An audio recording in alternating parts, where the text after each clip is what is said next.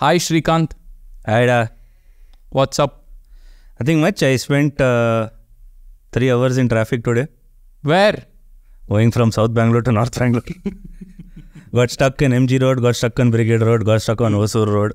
Okay, that Everywhere. seems to be the normal day for any Bangalorean. That Yeah. seems to be a normal day.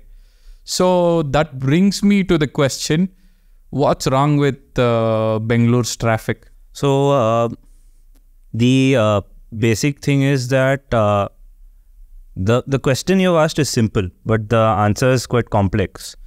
One of the factors is the road density, which is the amount of road that it has per square kilometer. Bangalore fares pretty low in that. The last time I remember a study was done in 2014.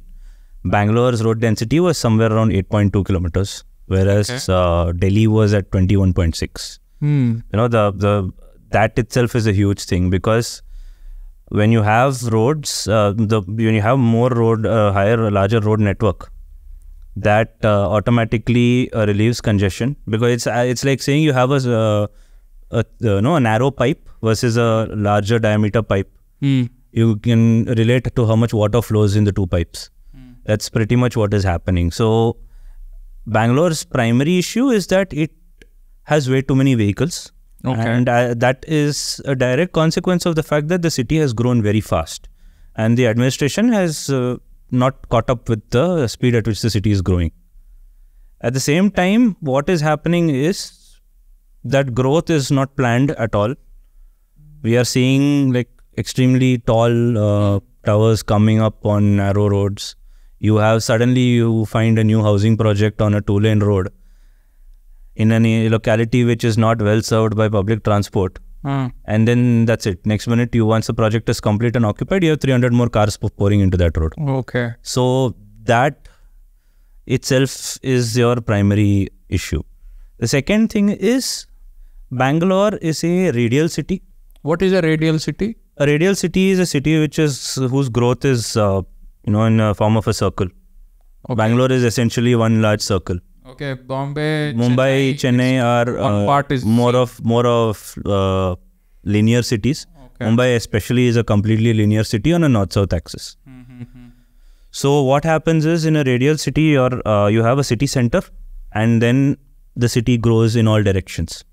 And therefore, you will have an inner ring road, outer ring road, peripheral ring road, satellite ring road, and so on, till you reach a point where the ring road will probably connect Bellary in the north to Chennai, and then go to Kanyakumari and Mangalore and come back. But the primary issue with Bangalore when it comes to traffic is the fact that you have very few main roads that can actually carry the load. And where you have these main roads, you have way too many establishments on the road itself, so all of these establishments, like outer ring roads, primary problem is the fact that there are so many IT parks there which feed into the road. Okay. And the road is unfortunately not able to handle that the capacity of the number of vehicles that are pouring into it. So the first thing is, you will have to figure out a way to build. You can't just say that you shouldn't be building more roads, you should look at only rail. You will have to build more roads somewhere. But the question is, where do you build those roads and how do you build them? So the easiest one thing which you've noticed is, if you look at outer ring road itself, you notice that the traffic congestion, even if you take it the fact that you have the IT parks are located on the east of the city, you see relatively less congestion on the western part of outer ring road. One primary reason for this is the presence of Nice Road, which acts as a peripheral ring road, as an access controlled road connecting at least Tumkur Road to Hosur Road. So at least that section of the city, outer ring road, is got less traffic because a huge amount of your vehicles are taken off of the road. Okay. So the easiest solution would be to finish the peripheral ring road, which has been pending for God knows how long now. Because once that is completed, there is a Bangalore peripheral ring road project, something like which that, is under BDA, which has been stuck for various reasons, mostly relating to land acquisition. Okay. Because BDA has been proposing certain fixed share of how much land will be returned to the original landowners as developed land, which the landowners are not okay with. Okay, I think land acquisition is a problem. Land acquisition is a big problem everywhere, especially in urban areas where land rates are exceedingly high. Now, the peripheral ring road is stuck because of this, but and therefore you tend to see outer ring road on the east getting clogged very often because that is a major artery. Beyond that, there is no major road. But part of this problem could be alleviated if so the Karnataka Road Development Corporation somewhere in 21 or 2022 or maybe earlier had started this project of four-laning certain state highways in the vicinity of Bangalore city. Like I know that the part of it is SH35, which connects your entire Whitefield, Vartur, Gunjur, all those to Attibele, and then from there to Anekal, Jigni, Banarghatta. So it's a circular network which goes up to Hosakote on one side, and from there goes to Devanhalli, from there goes to Nelamangala and comes back. Okay, nice. So this is a basic 4-lane road. It's nothing fancy, nothing. It's just a basic 4-lane road. But if this is completed, it will take away a significant chunk of the traffic, which is currently using roads closer to the city, away from them. The second is traffic. The main reason for congestion is when you see too many vehicles using the road at the same time. So one solution to this, this was done for a different reason, but in 2015 when 15-16 when the Delhi government began their odd-even plan, which I would never advocate, that has more issues. But the Greater Noida administration came up with this plan. They asked markets to shut down at different times so that you would have a staggered shutdown, and therefore not every vehicle would be on the road at the same time. Okay, how did the establishments react to this? It was partially successful, but if you can figure out a way to do this, especially in the case of Bangalore, IT companies have a lot more flexibility. The flexibility that IT has is probably its biggest advantage.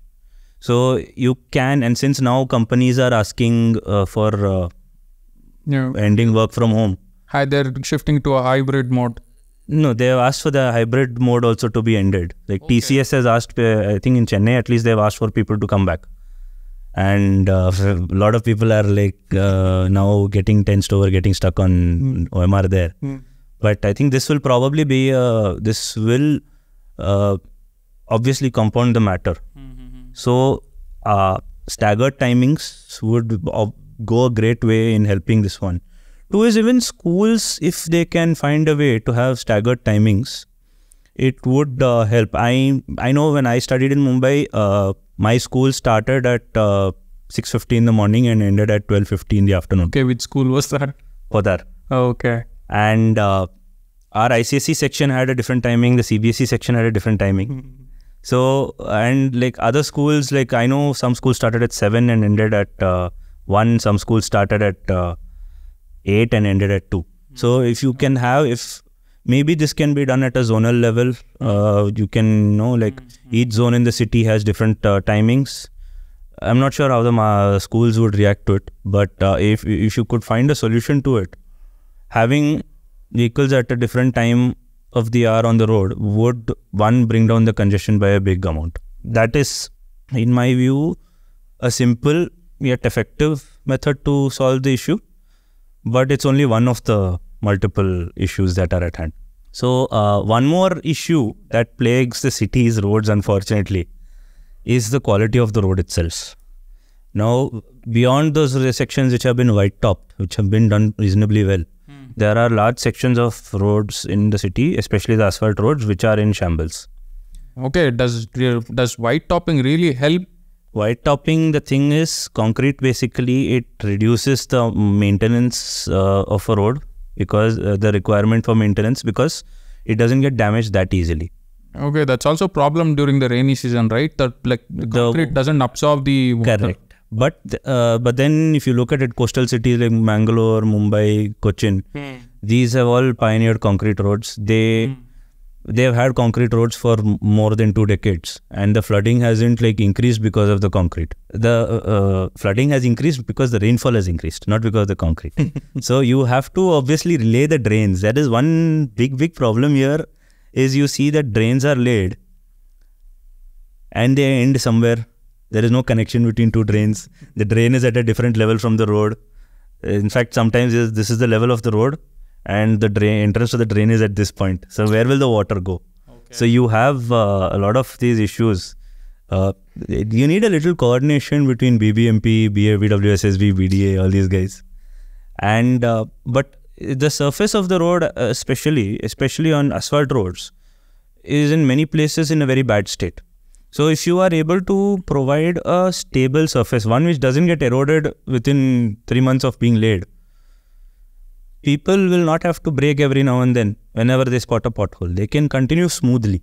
And if you are continuing smoothly, congestion will come down, and also the road will be significantly safer.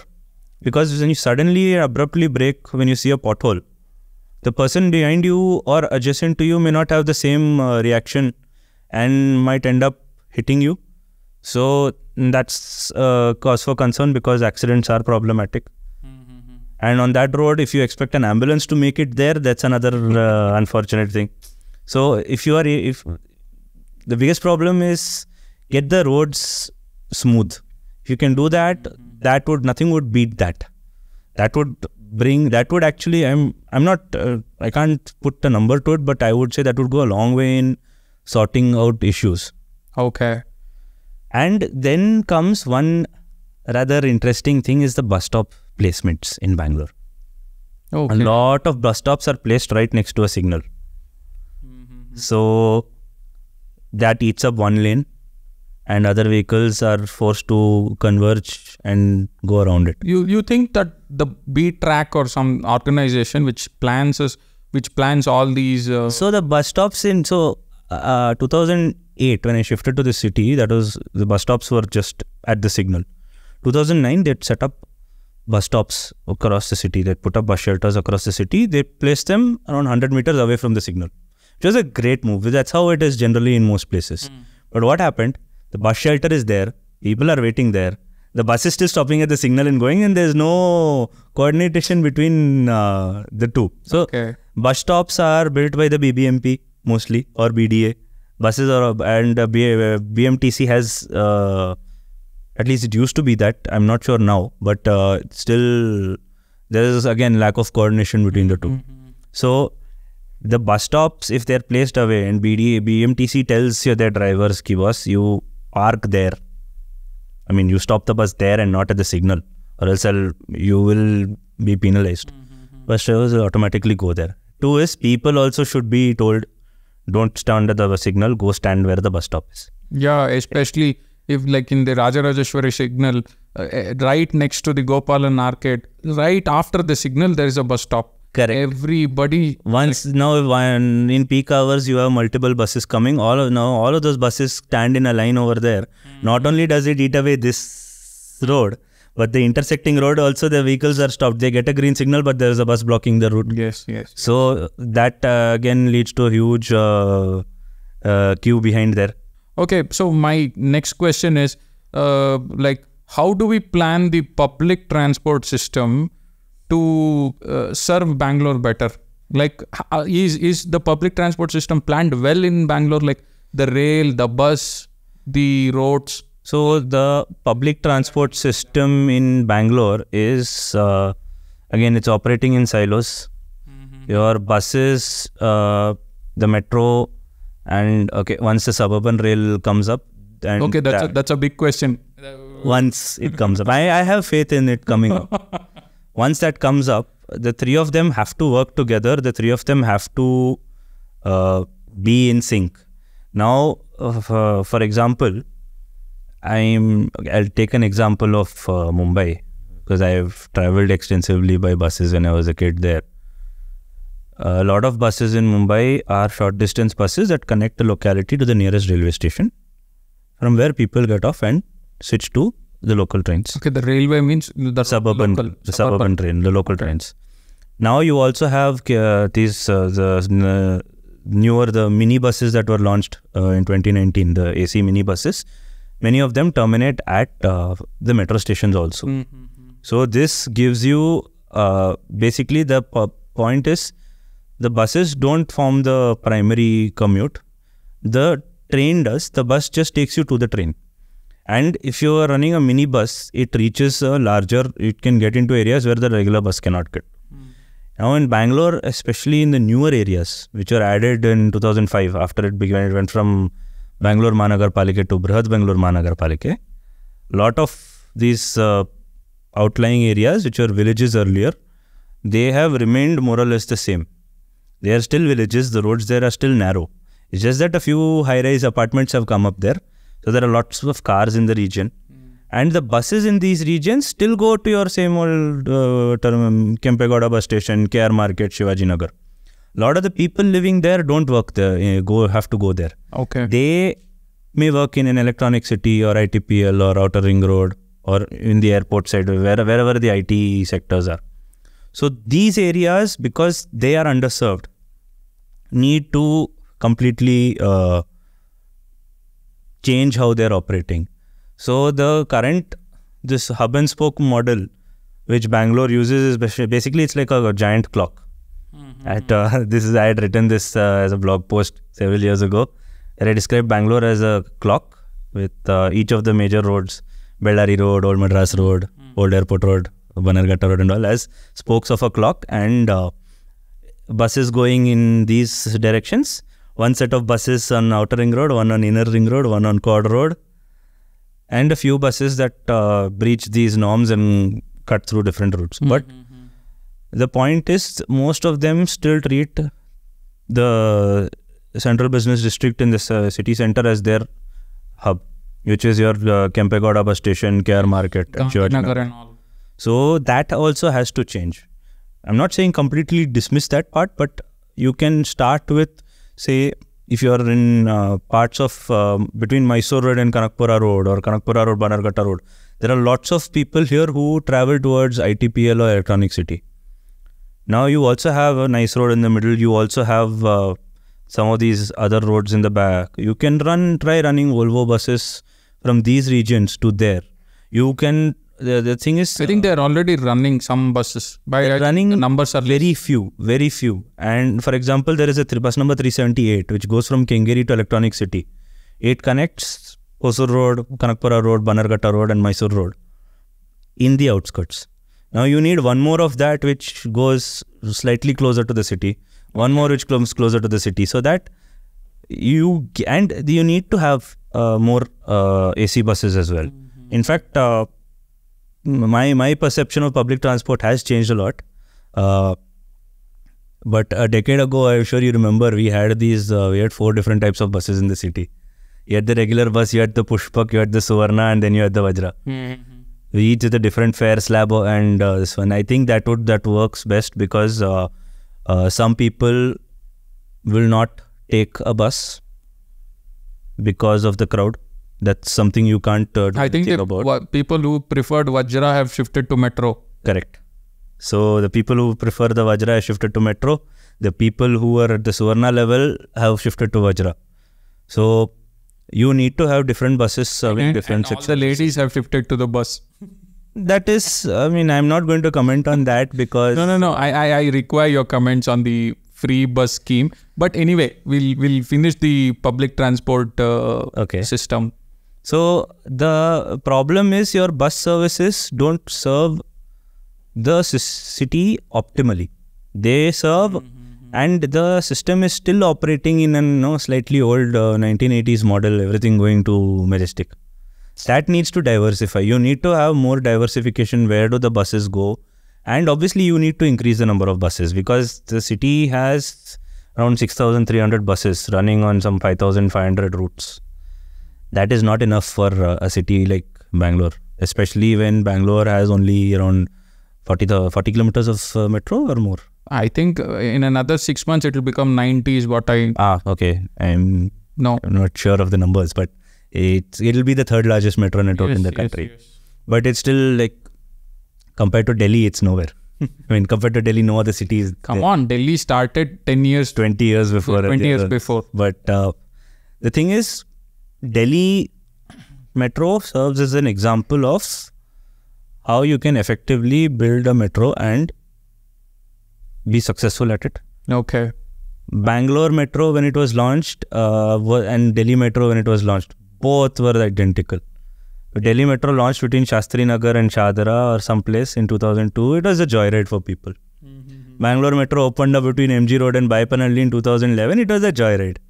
It became a serious mode of transport only after it started connecting to the Majestic and Vidhan Sauda, Kaban Park, etc. When the first phase became fully operational, that's when it became a serious mode of transport, because then you could go from one corner of the city to another. So most cities are like that, because when they open it as a short stretch, it starts out as a joyride. People get accustomed to the new system, after which it opens up a huge network. Okay. The only city which probably, I guess, escaped this was Mumbai, because Mumbai Metro 1, when it opened, it just became a connecting point between the western and central lines. Yes. So it was super successful. You can't expect that to happen in every city, because not every city is the same. So Bangalore Metro and BMTC have to work closer with each other. The first thing that BMTC needs to do on its part is, one,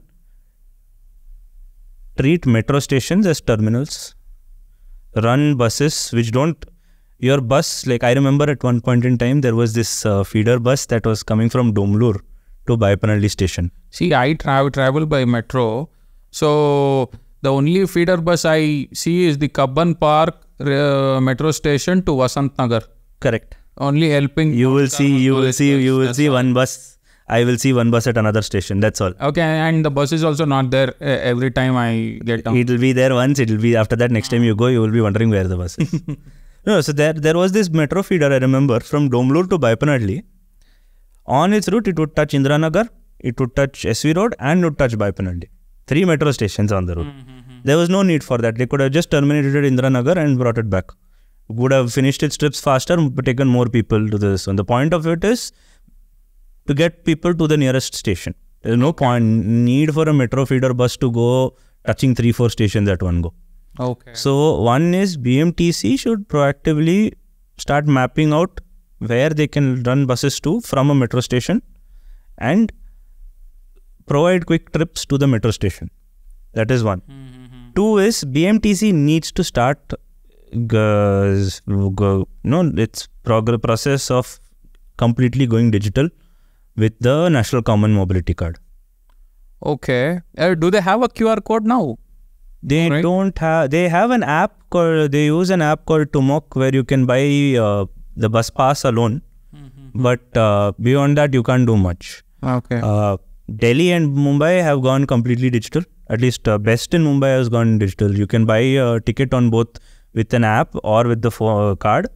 The NCMC works in buses. It works in the metro. It works smoothly. In fact, one of my friends, he bought an NCMC in Bangalore. It works beautifully in Mumbai. Now, if you have a common card for commuting between the two, people will want to take the bus, because you don't have to like pull out change from your pocket every time.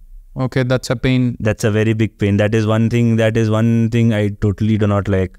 In Chennai, it's a big problem. You can pay for a metro ticket either with Paytm, or you can swipe the card, and then after that, when you get onto the bus, you have to start hunting for change. Same thing in Bangalore.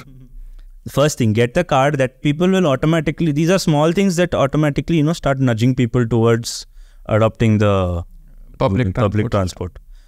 2 or 3, whichever point. 3. I've lost track now. Like the public transport system in Bangalore. Yes. Coordination should also extend to timings. Your buses should land at the station before the train leaves, not after the train leaves. This will be a big problem, because you can't control the road traffic. But if you can control the road traffic to an extent where people prefer to take a bus, maybe it will work. So everything is dependent on another factor. So that's one never-ending loop. So the main thing lacking here is the coordination between BMRCL, BMTC, Bangalore Traffic Police, BBMP, BDA, or every agency out there. Okay. Will having a CEO type office who controls all these other organizations help in this? It might help. Problem? It might help. I'm not sure how, because unified transit authorities are still missing in India, and I have not traveled abroad, so I don't know how they function. It may not work also. It all depends on, a lot of it depends on political willpower and... Okay, again another bureaucrat will come and sit there and... So instead of having to deal with 10 bureaucrats, you deal with one bureaucrat who will in turn boss over 10 bureaucrats. Okay. So it's a complicated process. We don't know if it will work or not. I mean, it's definitely worth trying, but again, it has to be done in a way that, because BMTC is entirely under the state government, BMRCL is joint venture between the state and the center. So you have to ensure that there is, that all this ones are represented, even your city is represented. Like for example, as you go towards the north, Mumbai, Maharashtra, Gujarat, the bus transport comes under the municipal corporation. So in those cases, if you're going to put up a unified entity, you'll have to ensure that the state, the city and the center are represented in the new body. And even in Bangalore, you will have to involve the BBMP because the BBMP is the one running the roads. Okay. So you will have to involve all bodies. So, and of course, I mean, you have to involve the BBMP because it's the first rung of government for the people. Okay. So that is one thing, but if they are able to get it done, there's nothing like it. Okay. So the lack of coordination between public transport is probably going to be the biggest hindrance. Once you get that coordination, it will make things much better. To give you an example, the Purple Line's metro station, that is Sangoli Rayana metro station, opened up in 2016. But there was no way to reach the main Krantivira Sangoli Rayana railway station from there without trespassing on railway property and getting a fine.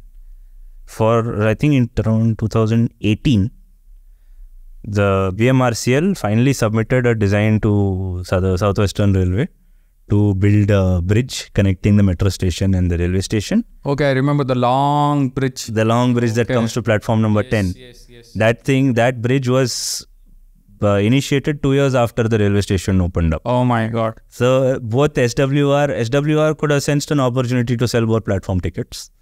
BMRCL should have also done something, but both of them woke up 2 years after the station opened up.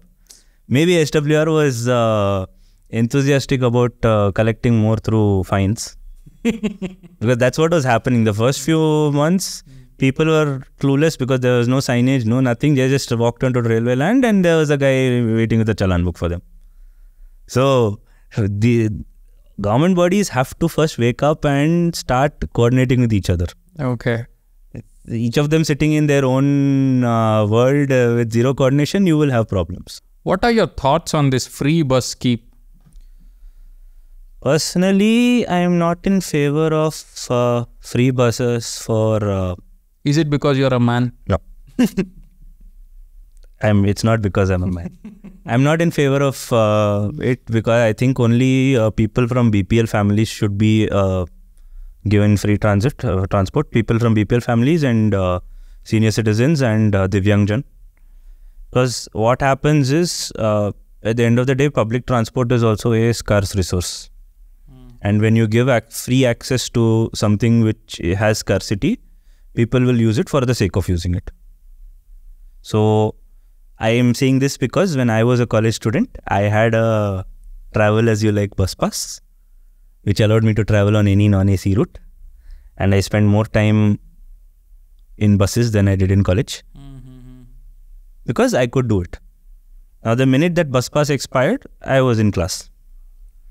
So this is one problem that is expected to happen. Two is, if someone can afford a ticket, okay, not just afford a ticket, if someone is in a position where they can easily afford a ticket, why shouldn't they pay for it? Because at the end of the day, are you saying that a woman who's from a well-off middle-class family cannot afford to buy a ticket, while a male from a lower-class family or a below-poverty line family has to pay for a ticket? So that the whole consideration should be based on their affordability, not on the basis of who they are. Okay, so in Bangalore it was like introduced recently, right? From when Congress government came in, right? So in Delhi it has been there for last 3-4 years, right? And it has been in Tamil Nadu for the last 2 years. Okay, so like how is Delhi and Chennai faring? I don't know how it impacts the organization because I have not looked into it that much. But I do know in Tamil Nadu the government set up dedicated funds for this. But I'll tell you what happens on my journey back home from office or to office. In peak hours, so the free tickets are applicable on the regular buses, not the deluxe buses or the AC buses. Mm-hmm. So for me, the fare is simple. It's 6 rupees on a regular bus, 13 on a deluxe bus and 15 on an AC bus. Not much. But what happens is the regular bus is full because you have women with free tickets, you have school students, and your senior citizens. These three categories have subsidies. So they get onto the bus, and but the number of buses have also gone down. So people are hanging onto the bus. Okay. So at any point in time, you will actually see, if you're waiting at the bus stop, you'll actually see a bus coming, tilting towards this side, with people hanging like gunny bags. That's how bad the situation is. And so those people who want to commute, who have to pay for a ticket, end up having to take the deluxe bus, which is equally crowded. They have to pay more than double because the fare difference between the regular and the deluxe bus in Chennai is double. Or else you have to wait and for, based on your luck, if you get an AC bus, that is also equally crowded because that's 15 rupees minimum fare and people get onto that.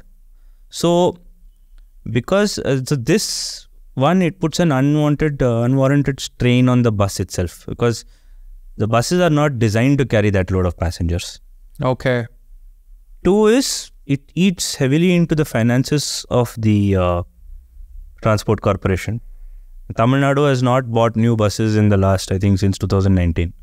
In fact, if you look at the tender, it's been cancelled some 13 times or something. They're not able to purchase new buses at all. And living on those old rickety buses. So this is what is going to happen everywhere. And the thing is, what happens eventually is like many complaints that I have heard in Bangalore from maids and all is that bus drivers don't stop for when they see only women at a bus stop anymore. Okay. So it's not something that a bus driver should be doing because his job is to pick up. How does it matter to a bus driver if the bus is khali? He might as well take some passengers in. Correct. But in many cases they just don't stop. Why? They see a woman on a bus stop, they don't bother stopping, they just continue. So a lot of people have complained about this. Okay. And this is causing an unwanted strain on the BMTC's finances. It is also disincentivizing other people from taking a bus because it is now crowded. The more crowds, but I mean, the crowd in public transport is something we'd usually be happy about. But unfortunately, the transport corporation is not generating any revenue.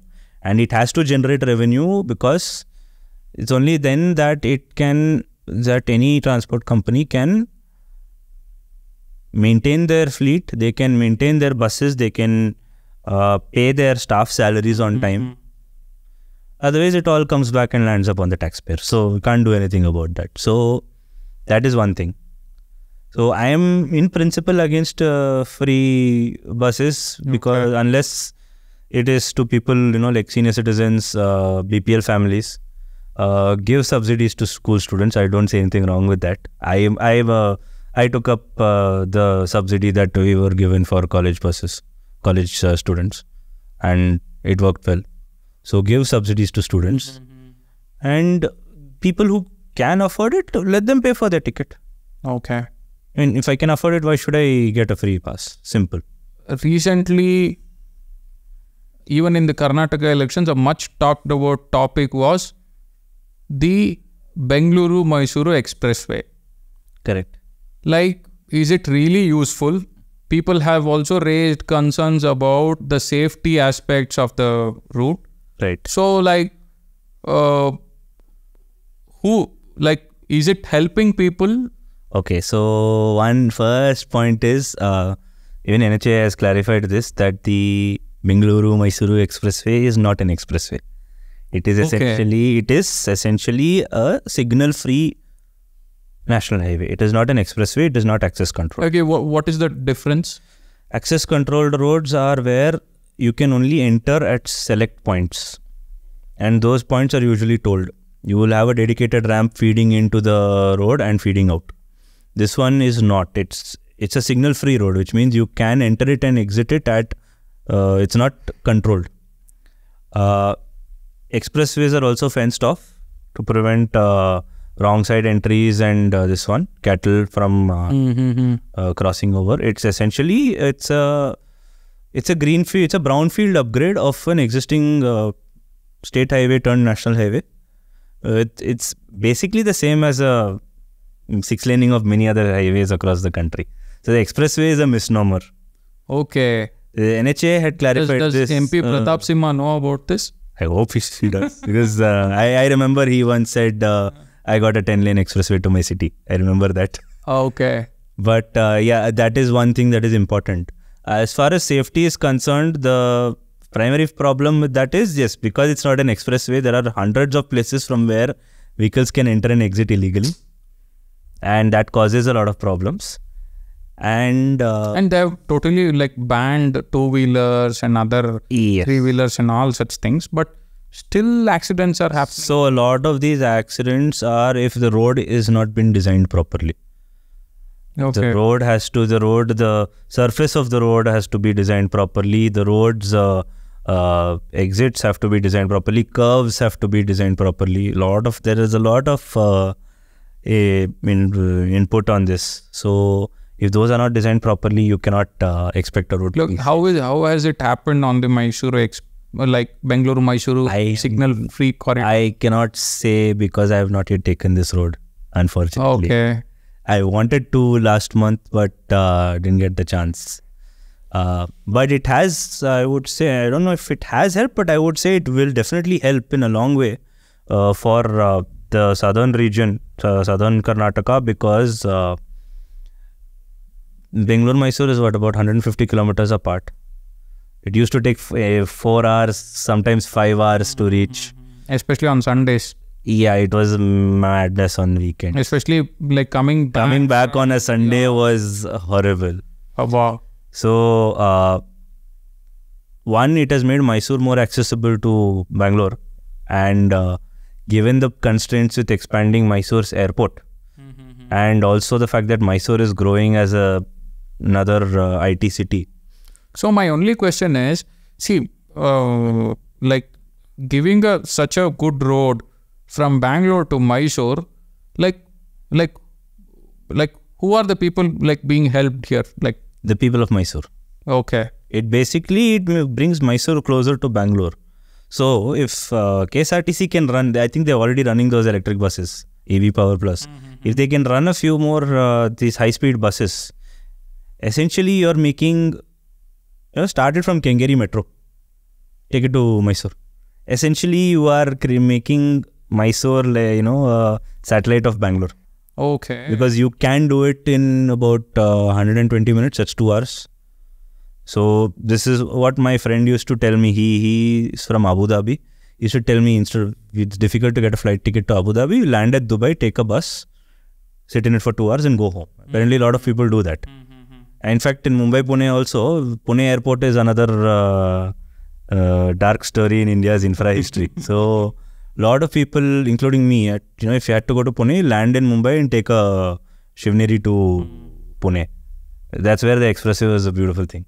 So this is doing the same thing to Mysore. So, and in my view, I don't think we need that many airports also in this country. So every 150 kilometers there is an airport, right? Or is it a rule that there are like there is no rule on it, but the concession agreement that Bangalore International Airport had was that there would be no airport within a 150 kilometer radius for 35 years, 25 years from when the current Kempegowda airport was made operational in 2008. The only exception to this was for Mysore and Hassan, both of which fall just at the edge of that 150 kilometer radius. But otherwise, which is why Hosur airport was stuck. And a similar agreement was there with GMR for Hyderabad airport, which is why Bidar airport was stuck. Okay. So unless they gave an exemption, the airport gave an exemption, another airport cannot come up. But rather than building another airport in, maybe Bengaluru can get a second airport. You know, like Delhi is getting a second one at Jewar. Mumbai is getting one in Navi Mumbai. London has 2 airports. New York alone has 2 airports. The New York region there's one in Liberty, New York and all. So you have different airports. Large cities have multiple airports. Chennai is now getting its second airport in Parandur. So Bengaluru maybe can get a second airport, which would be fine. Where do you think the second airport will come? I'll plan to buy some real estate there. I'm guessing it would probably be coming up somewhere in the south. South as in Kanakpura? Probably that side. Probably. Because that is the only part of the south that lies within Karnataka. Otherwise, it goes straight into Tamil Nadu, in which case you can buy land in Hosur. I think a lot of Bangalore-based developers have property there. Okay. So you can try something there. There's also, it's also cheaper. Okay. But you won't get the BMTC Volvos there. But a second airport to Bangalore will definitely be needed at some point. Maybe in the next 15 years or so. We had one HAL airport, right? The old HAL airport. Reoperationalizing HAL airport is probably the best idea, but I'm not sure HAL will do that. Okay, because that will again create a lot of traffic problem. That will create a lot of traffic problem, and that road feeds into Outer Ring Road East again. And but it will also be problematic because HAL probably does not want to, because that's where they test a lot of their equipment and aircraft. So they may have viewed the civilian enclave there before 2008 as something that was preventing them from working faster. Okay. So since it's a defense related thing, maybe it's just best left alone. So there is a huge problem that's happening. So the auto drivers are not allowing Rapido two-wheeler taxis to flourish in Bangalore. So like, what should be the optimal solution here? So all of this boils down to something that had happened, I think, in 2015, when the Karnataka government first banned two-wheeler taxis. Okay. They had said that you cannot operate a two-wheeler taxi without a yellow number plate. That's a commercial registration. So if you notice in Hyderabad, you will see Rapidos with or Uber and Ola equivalents with a yellow number plate. Even in Goa, two-wheeler taxis, you will see them with a yellow number plate.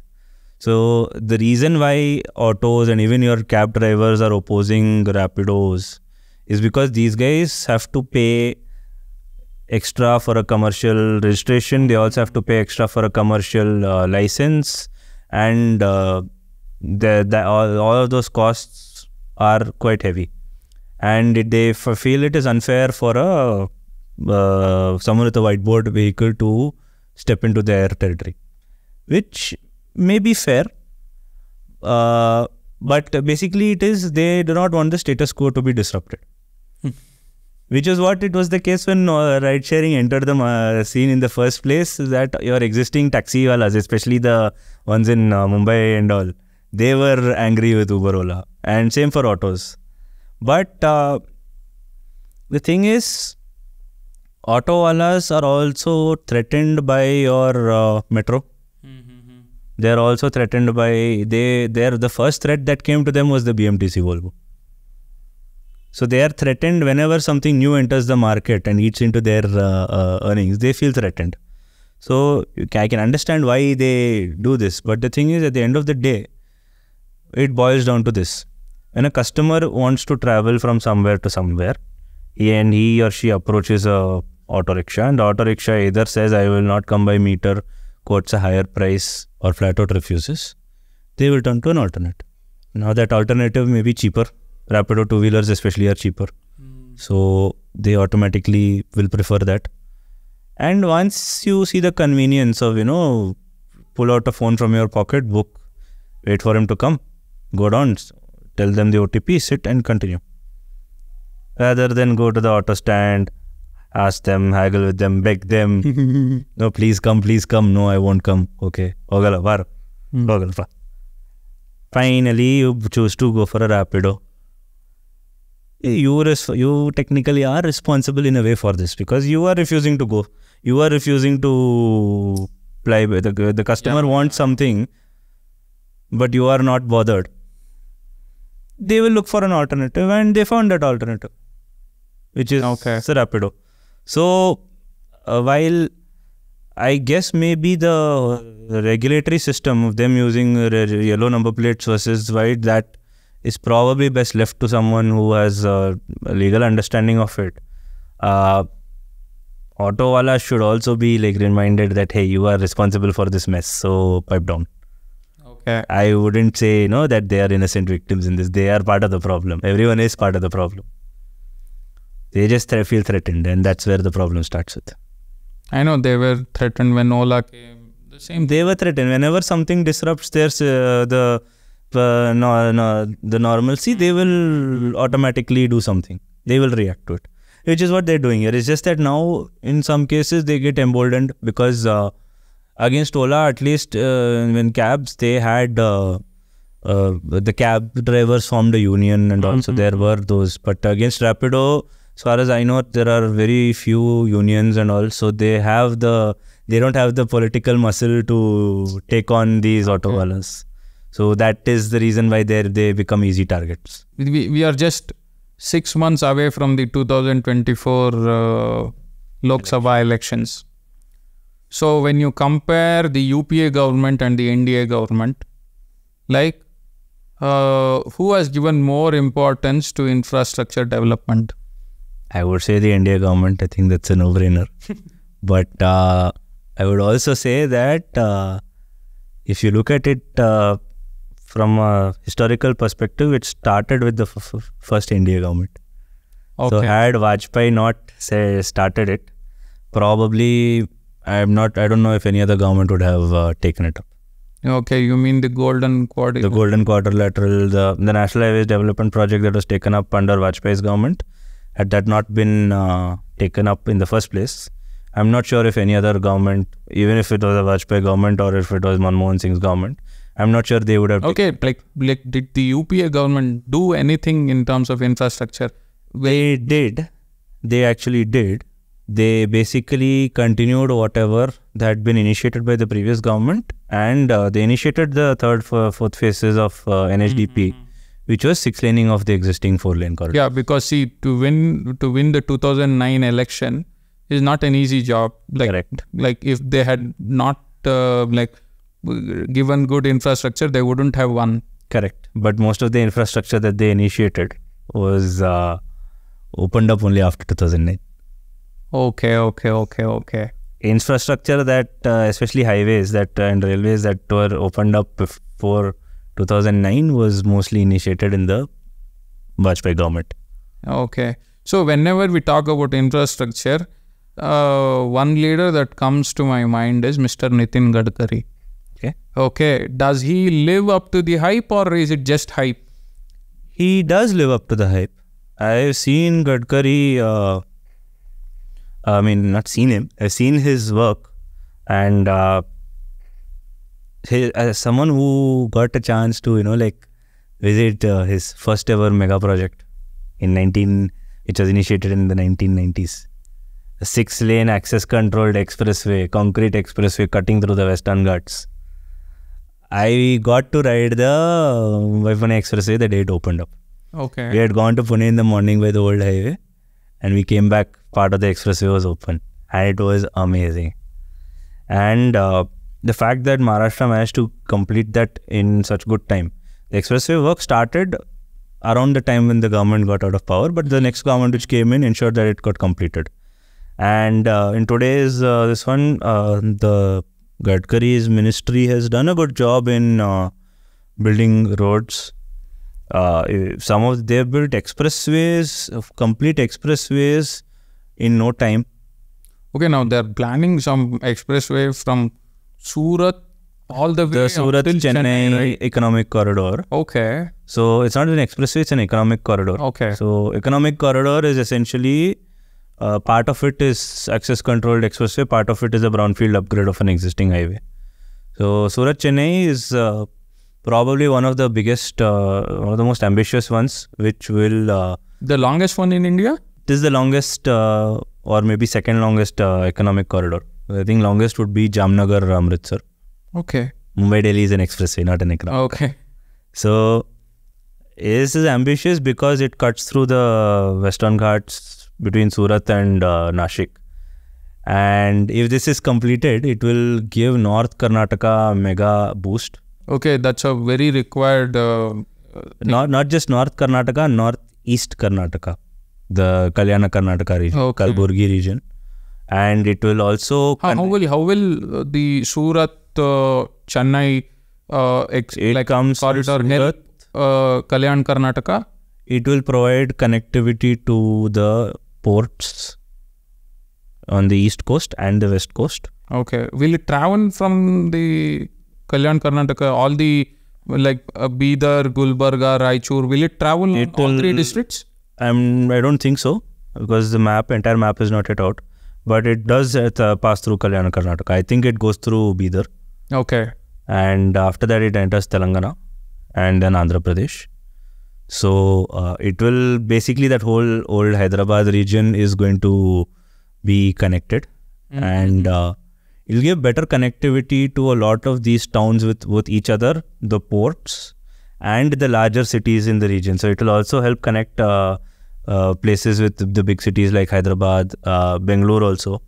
And it will also help take away a significant load of traffic from both truck traffic from both Mumbai and Bengaluru. So it will definitely help in fixing the traffic in Bengaluru. So that is one big advantage. And that is just one of the projects that Karnataka is going to get now. One more is the Bangalore-Vijayawada Expressway. Okay. That will cut across the Kadapa region of Andhra Pradesh and go to Vijayawada. So it will bring the east coast closer to Bangalore. And it will also... only east coast well connected is the Chennai region. Otherwise, the east coast is actually quite sparsely connected to anywhere in the country except the east coast itself. You have one coastal highway running north to south. But beyond that, it's only now that Visakhapatnam is being connected to Raipur with the expressway. Chennai with through the Surat Expressway and Bangalore Expressway. And in future, hopefully, the Salem Expressway. But otherwise, the East Coast has got a lot of sparse connectivity towards the interior of the country. Okay. So any other big projects that the NDA, very ambitious projects that the NDA government has taken? I think the most ambitious project the India government has taken for Karnataka is the suburban rail. That comes to my very important question. What is wrong and when are we getting the suburban railway? I will say we will get it someday. Every budget, there is some 1,000 crores allotted to suburban railway. Is it really happening? It is happening though. So physical work has actually started. It's visible in some areas, especially on the, I have seen it on the, Anikal line. Physical progress has started. The thing is, because Bangalore is the last city among the 10 big cities which is picking up, not even 10 big, the big 6. Bangalore, Bangalore is the place where the electricity was first established. Such a city, it doesn't have a suburban rail network. Why is it so? It was always a road-based city, and now of the top 6 big cities in the country, Mumbai, Delhi, Chennai, Bangalore, Hyderabad and Kolkata. Bangalore is the last one to get a suburban rail. Hyderabad got it 20 years before. So they were able to build it before the land acquisition became a problem. So in Bangalore, the land acquisition is the primary issue. Land is expensive, and also most of the lines are just double lines passing through the most congested part of the city. So a significant part of the process is to build an elevated segment over the existing. Like, can I use the existing railway stations to You can, but you'll have to upgrade the signaling system first. Okay. Because so that you can add capacities to the tracks. So there will be a lot of upgrades required. You'll have to have more upgrade the signal. You'll have to have more turnouts between the lines so that trains can switch tracks. You'll have to lay more. I forget the word for that. It's basically a extra line where trains can overtake each other. I forget the name. That's where the accident in Orissa had happened. Okay. So you will have to upgrade a lot for using the existing infrastructure, but because the existing lines are so congested, but on lines which are sparsely used, you can probably, like the airport station was built on a line with just a single line. It's not even a double line. So those kind of small upgrades you can do, but you will need to upgrade the existing system. You will also have to upgrade the tracks, and you will also have to build ideally it is better to build separate platforms and separate tracks. Like right now Mumbai is completely segregating the suburban from the main line. Okay. It would be ideal to do that, because then if you can do that, you will be able to run dedicated suburban services, and people will probably be happy to take it because it will be cheaper than the metro. It will be cheaper than the BMTC buses. Okay. And it still gets you where you want to. Okay. So like when can we see it fully operating? Like, I know you're not the authority to tell me, but like approximately. Hopefully in the next 8 to 10 years. 10 years. Okay. That should. Hopefully. Okay. As Indian Railways is known for being slow with some of their work. Okay. It's like only when they have a special purpose vehicle like the DFCs or your high speed rail that they get to work fast. Otherwise, it's the cheetah on the Vande Bharat is just the cheetah. Otherwise, Indian Railways when it comes to construction is the Vande Bharat working? Yes. Okay. I've taken it. I've heard that due to Vande Bharat trains, to maintain the proper schedule, the other trains are delayed. That happens with all premium trains. When you're Rajdhani to Rajdhani's, the timings were shortened in stretches where the speed upgrades were possible. Other trains had to slow down for that. So that a lot of these problems would be solved if we upgrade the signaling system. Okay. So once we move towards automatic signaling, like either CBTC or the European train signaling system, ETCS, we can easily bring down the travel times, because then your tracks will be cut into smaller units, and each of these units will function independently, so you can run more trains on the same set of tracks. Anything else you want to talk about? Single biggest challenge towards traffic and accidents and everything in Bangalore. What is it? The people.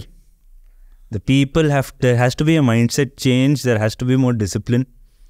People have to drive. How do you expect? There are people from UP coming and there are people coming from all over the country.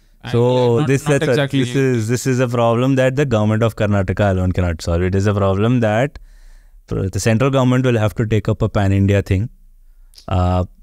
So one thing is the Center of Excellence for Road Safety at IIT Madras under Professor Venkatesh Balasubramaniam developed this system called 3-gate licensing.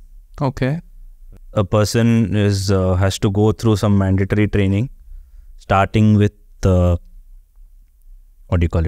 theoretical training, and then through a simulator-based process, before they can find. They have to clear each level with a good score before they reach the final level where they can test their skills on the road. You mean the drivers? The drivers. Okay, so they have to clear the third gate before they can get their license. Now this. Okay, then why is the RTO not integrating these tests into their tests? It's still a work in progress. But what has happened is so using the simulator-based program, around 2,000 drivers of school and college buses in Chennai were trained as part of this program. And in the process, there are lots of interesting discoveries you will come across. But the beauty of this was when you go and train these drivers of school and college buses, who's, they act as influencers for the people around them, who are young children. Yes, so when young children see people driving safely, driving with discipline, automatically that, that sort of like goes into their mind, passively sitting there subconsciously. So eventually at a later stage when they themselves become drivers, that will be there at the back of their head. So they will make in the long run. You think a child will be like thinking about all this? Yes. Yes, definitely. It may not be consciously there, but subconsciously it will be there at the back of their heads. Okay. Because when you grow up watching something repetitively, it will stick to you. A lot of our actions are similar to what our parents did, right? So similarly, you see what your school bus driver does every day for a year, then see another driver do the same thing for another year, like that it goes on. You will imbibe parts of it, no? So the thing is to get one set of people to start driving, better. Slowly start influencing the greater population to drive better. Okay. Because once you have disciplined driving, your roads will be safer. There will be less congestion. There will be less deadlock happening on the roads. Because a lot of these problems happen because one person drives rashly and the other person does not have the same reaction time. That's it. So if everyone has uniform driving skills, it would go a long way in solving the problem. So people is the biggest problem. You yourself are responsible for the traffic congestion. So okay, drive in observe lane discipline. Don't overtake from the wrong side. Okay. And don't try to fit into a gap where you shouldn't be fitting in. Okay. And if you see a red signal, stop. Red means stop, green means go, yellow means be cautious but don't go. Okay, this is your message to the people who traffic shame Bangaloreans. Yes. I used to be very, very pessimistic about Bangalore at one point. But off late, my optimism has gone up for some reason. Okay. But I still have a lot of faith in Bangalore. At the end of the day, it's my second home. So I have a lot of faith in the city. So, yeah.